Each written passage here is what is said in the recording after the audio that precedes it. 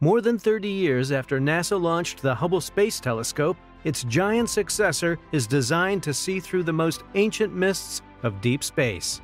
The farther one looks into the cosmos, the farther back in time one goes. So, Webb will help scientists study some of the earliest light in the universe, as well as peer more closely at planets and other galaxies.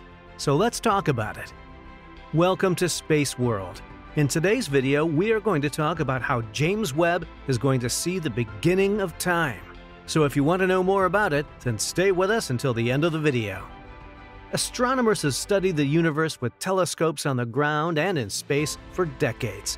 They have detected some ancient galaxies, capturing them as they appeared billions of years ago, when the photons peeled off the surfaces of their stars and wafted across the universe. Still, there are whole chapters missing. We don't really know beyond those broad outlines how or when the first stars and galaxies came to be. Scientists have done what they can, stretching existing telescopes to their limits and filling in the gaps with theoretical models. But they know that there's more primordial light out there, streaked with answers to some of humanity's most existential questions. They just need a new kind of instrument to help them look even deeper. This is where James Webb comes in. The newest deep space observatory, the James Webb Space Telescope, will give us a deeper view into the infrared universe than the iconic Hubble. A new video from the European Space Agency, ESA, showcases how Webb will open new vistas into astronomical objects across the universe, ranging from galaxies formed billions of years ago to clouds of gas and dust surrounding newborn stars. As we know that, infrared light is the heat-carrying part of the electromagnetic spectrum with longer wavelengths than visible light. The Hubble Space Telescope is optimized for visible light, but can also detect some ultraviolet and some infrared. Webb, however, was developed as an infrared specialist and can take on a much larger span of infrared wavelengths. That, for example, means seeing even deeper into the universe than Hubble does. Since the universe is expanding, the galaxies farther away from us are moving away at greater speeds than the closer ones. The light these galaxies emit is shifted into longer, redder wavelengths as a result of the Doppler effect, also known as red shift in astronomy. So, with better views of the early universe, NASA said in a separate release last year about Webb's infrared capabilities, astronomers hope to gain more insight about how galaxies formed and evolved. As infrared light is less subject to interference from dust, Webb will also allow astronomers to see what's going on inside of dust clouds in the nearer universe. We can penetrate the dust and see the processes leading to star and planet formation, ESA said in a statement. This means that, for example, Hubble's 2020 view of the iconic Eagle Nebula, Pillars of Creation, in infrared could look different with Webb's infrared gaze. The pillars are a famous zone of star formation, for which Webb may provide more insight. Star formation in the local universe takes place in the center of dense, dusty clouds, obscured from our eyes at normal visible wavelengths, ESA said in a statement. So, peering into objects in the nearer universe will provide additional answers that will further help astronomers build up their understanding of the universe's evolution. We really need to understand the local universe in order to understand all of the universe, Martha Boyer, Deputy Branch Manager of Webb's Near-Infrared Camera, NIRCam, one of the two cameras on board of Webb that will perform the infrared observations, said in the NASA release. Speaking of the galaxies closest to our own, the Milky Way, Boyer said in the so-called local group, will be a mini-laboratory, allowing astronomers to look at galaxies in high definition. The local group consists of three main galaxies, the Milky Way included, which are all located within 5 million light-years of Earth. The largest of these galaxies is Andromeda. The Milky Way is the middle one, and the galaxy known as Triangulum is the smallest of the three. The group also includes about 50 dwarf galaxies that mostly orbit the large ones.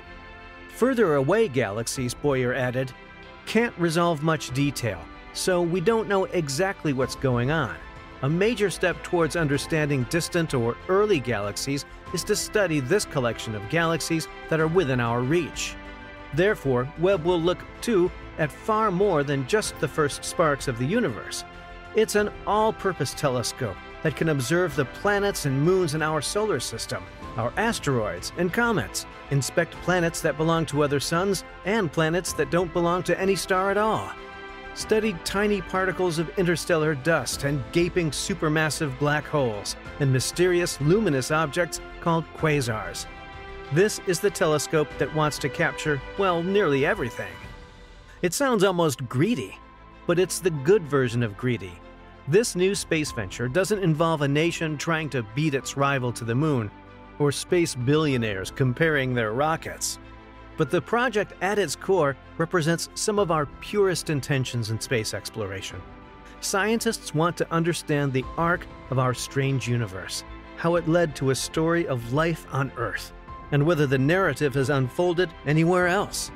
They want to capture the light of celestial objects and pick it apart the way raindrops bend sunlight into a rainbow, and learn what they're made of, whether there's something as familiar as Mars or as mysterious as a primordial star. And the pictures should be pretty great, too.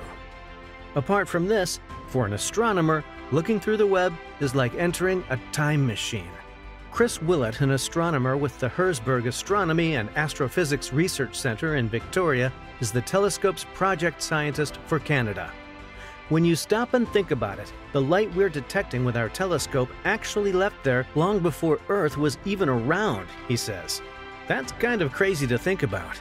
Now, safely nestled 1.5 million kilometers from Earth in a region of space known as the second Lagrange point, the Webb is orbiting the Sun while remaining in line with the Earth. L2 is a sweet spot in the solar system that allows the telescope to use minimal energy to stay in place while remaining cold enough to take photographs with impeccable clarity. In late March, the Webb returned its first photo, a sharp image of a twinkling star 2,000 light-years from Earth. It exceeded Team Webb's expectations. The telescope's body, which features a primary mirror 6.5 meters across, formed of 18 golden hexagons, is fitted with 4 instruments, including the near-infrared imager and slit-lens spectrograph, or NIRIS, designed and built in Canada. Think of it like a camera that can capture many different infrared wavelengths in the same image. Willett has plans to point NIRIS at massive galaxy clusters at redshift half, which is, in astronomy terms, relatively close. For the uninitiated, the redshift number is a measurement of time it has taken the light from an object to reach us. And this is it for today, guys. What are your thoughts on today's video? Share your views with us in the comments below. Also, don't forget to give this video a thumbs up, subscribe to the channel, and ring the bell icon for more amazing videos about space. And thank you for watching.